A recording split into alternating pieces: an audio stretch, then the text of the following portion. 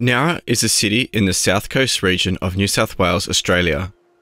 It is located 160 kilometres southwest of the state capital of Sydney. It was also known for its farming community, the Hanging Rock Lookout, and its award-winning dairy producer, Unicorn Cheese. Unfortunately, now, even 15 years later, it's also known for the double murder of a Nowra Hill couple, Kathryn McKay and Greg Hosa, whose bodies were found in barrels. On January 29, 2006, a husband and wife were cycling in the Tomarong State Forest when they came across two smouldering barrels. The sight of smoke wafting in the bush was almost guaranteed to get a swift response, particularly in the middle of summer in Australia. The two cyclists alerted the Rural Fire Service. The Rural Fire Service arrived at Tomarong State Forest near Nowra on the New South Wales south coast around midday on January 29, 2006, informing them that they had found a small bushfire burning. After dousing the fire, they found two 44-gallon drums smouldering. What awaited the Rural Fire Service was horrific. Inside the drums were the charred remains of two human bodies, almost destroyed by the fire. The victims inside the 44-gallon drums were the burnt remains of Kathryn McKay and Greg Hosa, who had suffered slow and painful deaths. The damage to both of the victims was so great that the cause of death could not be established. Investigators found remnants of rope binding Hosa's wrists, fragments of brown tape around his ankles, and wire looped around his neck. McKay's remains were mostly just fragments of scorched bone. The couple lived with their 10-year-old son on a farm called Champagne Shires on the fringe of Nowra, where they bred and raised horses. It was around 2001 where they met the architect of their murder, Leanne Snibson. Snibson was a smart, personable, and easygoing mother of two who loved dogs and horses. This description is not emblematic of a sociopath. Leanne Snibson, a wife and mother of two daughters, kept her beloved horses in the stables at Champagne Shires and helped out around the property. When she fell behind on her payments, the couple were lenient, demonstrating a generous act of compassion. Things took a turn for the worse when Kim Snibson's husband, Paul Snibson, an army officer, left her and took her two daughters with him to Wodonga, 500 kilometres southwest of Nowra. Her friend, Stacey Lee Cadden, moved into Snibson's house to care for the animals. On January 28, after she had spent 2 weeks in Wodonga with the family trying to put her life back together, she drove to Nowra with her two daughters and left them with friends. She was very lonely at this stage and began to form a very close relationship with Hosa. This relationship eventually evolved into an affair. About 2:30 AM on January 29, 2006, approximately 10 hours before the bodies were found, Stacey Lee Cadden walked into the Nowra police station. He told police that a man and woman whose names he didn't know were tied up in a house at 14 Kalima Street, Nowra. He feared they would be killed and later said his motivation for telling police was, "I can't live with that on my conscience." But he wasn't telling the whole truth. Kim Snibson, the owner of the Kalima Street house, was arrested around 8 AM that day. About 2:30 AM on January 29, 2006, approximately 10 hours before the bodies were found, Stacey Lee Cadden walked into the Nowra police station. At that point, police believed they were investigating a kidnapping. However, after the grim finding in the forest, it became quite clear that they were dealing with a murder inquiry.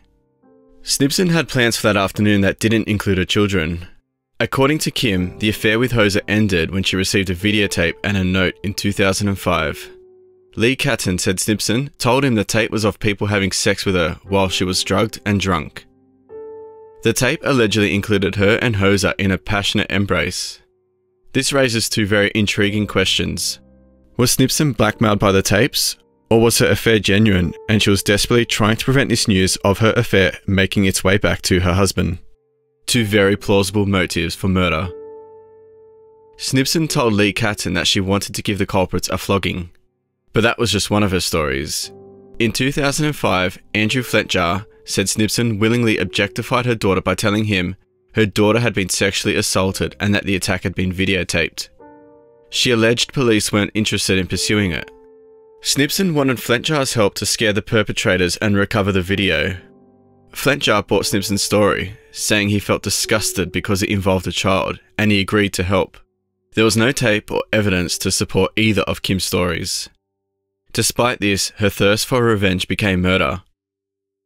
According to Lee Cadden, it was on January 28, 2006 that Snibson reminded him of the alleged videotape of the drug or drunk-induced assault and said, "We're gonna bash them and tie them up." However, she didn't identify the targets. Lee Kathryn said she left him at 14 Kalima Street and returned a short time later with Flint Jar. She'd taken Flint Jar up on his agreement to help resolve the alleged sexual assault of her daughter. Lee Kathryn and Flint Jar didn't know each other, nor did they know Hosa or McKay, and they did not have the opportunity to compare the stories told by Snibson, a crucial element in the sequences of events that perhaps could have prevented this horrific crime from taking place. Regardless, time was now up for the victims. Snibson called Hosa on his mobile just before 5 PM and asked him to come around to talk about horses. He arrived a short time later. Lee Kathryn later alleged that Snibson instructed him and Flint Jar to pounce on Hosa as he walked into the house. Lee Kathryn said Flint Jar, wearing a beanie made into a balaclava over his face, hit Hosa across the head with a lump of wood and forced him to the ground. Hosa was then hogtied. However, Flint Jar had a slightly different version, alleging it was Lee Kathryn who wielded the lump of wood. Snibson gagged Hosa with a sock and they dragged him through the house to the bathroom and left him. At 5:26 PM, Snibson rang McKay and asked her to come around to settle her husband down. McKay arrived a few minutes later. Lee Kathryn alleged Flint Jar tackled McKay, hogtied her and put masking tape over her mouth. She was dragged into the kitchen. Flint Jar and Snibson then left to buy some cleaning chemicals to remove the blood that had poured from the wound of Hosa's head. When the pair returned, the three scrubbed the house. Flint Jar then took McKay's car back to Champagne Shires and went home. He wasn't involved in what happened next. Back at 14 Kalima Street, Lee Kathryn said Kathryn McKay was the first to die. He recalled Snibson wrapping packing tape around McKay's nose, ultimately suffocating her. Then Snibson wrapped electrical fence wire around Hosa's neck, stood on his back and pulled the wire, choking him. Their victims were then put into 44-gallon drums. After nightfall, Snibson and Lee Kathryn drove to the Tomarong State Forest. There, they offloaded the drums and doused the bodies inside with petrol. Snibson lit the fire. Around midnight, Lee Kathryn alleged he and Snibson went back to the forest. She had a few more cans of petrol and wanted to see if the bodies were burnt. She emptied the petrol onto the remains, urging the fire on, so there would be no DNA. While she was thorough in attempts to eliminate the forensic trail, she didn't eliminate the human element. At her trial, Snibson alleged Lee Kathryn was the principal in the horrid acts and that she was afraid of him. Snibson said Lee Kathryn had also told her that when she was out of the house, he had to tape up the head of Mr. Hosa's wife, Kathryn McKay, until she turned blue. Lee Kathryn, who had just turned 27, was among 3 people who lured the couple to a home close to their horse farm, beat them unconscious and tied them up. Lee Kathryn told police that Kim Leanne Snibson, an acquaintance of Mr. Hosa and his wife, asked him to help her belt up the couple because they had filmed themselves performing sex acts on her. The ploy didn't work. Her claims were quite false, said New South Wales Supreme Court Justice Terence Budden. With the help of a third accomplice, Andrew Wayne Flint Jar, Snibson allegedly tied up the pair and returned Miss McKay's car to the horse farm, picking up a pair of 44-gallon drums from the feed shed. It was only when Lee Kathryn saw the drums being unloaded that he knew they were to be killed, Justice Budden said. As he looked on, Lee Kathryn said Snibson taped Miss McKay's airways shut and strangled her husband with electrical wire. She cried as she described the gurgling sounds Mr. Hosa made. The trio then took the bodies in Mr. Hosa's car to the forest, buying petrol along the way to help it all burn. The judge noted, there was no conceivable basis upon which her culpability could be reduced because she was, in some way, acting under duress, said Lee Kathryn. The judge found her story implausible and said her allegations about the videotape and child sexual abuse didn't contain a shred of truth. A pre-sentence report said Snibson hadn't demonstrated any level of remorse or concern for her victims. However, the judge said there is considerable room for optimism in the Snibson's prospect for rehabilitation. For detaining Hosa and McKay, Snibson was sentenced to 8 years and 6 months. For the murders, she received a sentence of 26 years. Lee Kathryn also pleaded guilty to murder and kidnapping and was sentenced to 22 years with a non-parole of 16.5 years. Flint Jar was found not guilty of murder but convicted of kidnapping and received 10 years with a non-parole of 7 years. In her victim's impact statement, Kathryn McKay's sister, Marion, said the family were like animals caught in the headlights. I'm struggling to find words for the numbness and traumatic feelings the murders cause a family, Marion said. The impact has been felt physically, socially, emotionally, and psychologically. Two human beings having lost their lives in quite horrendous circumstances, revealing a very considerable degree of callousness. It is inevitable that they would have suffered a slow and painful death.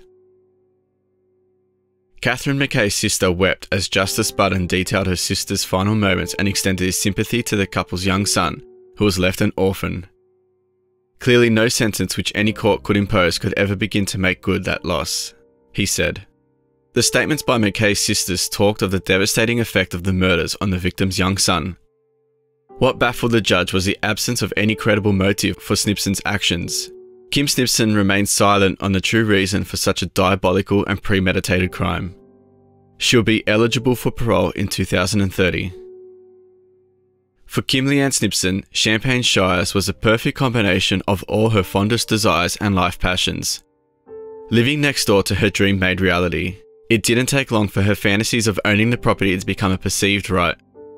Snibson's greed led her to believe she deserved Champagne Shires, while her ego convinced her that she could have it, if only the current owners were dealt away with. So she dealt with them the only way she knew how. She had them killed and stuffed their bodies into barrels.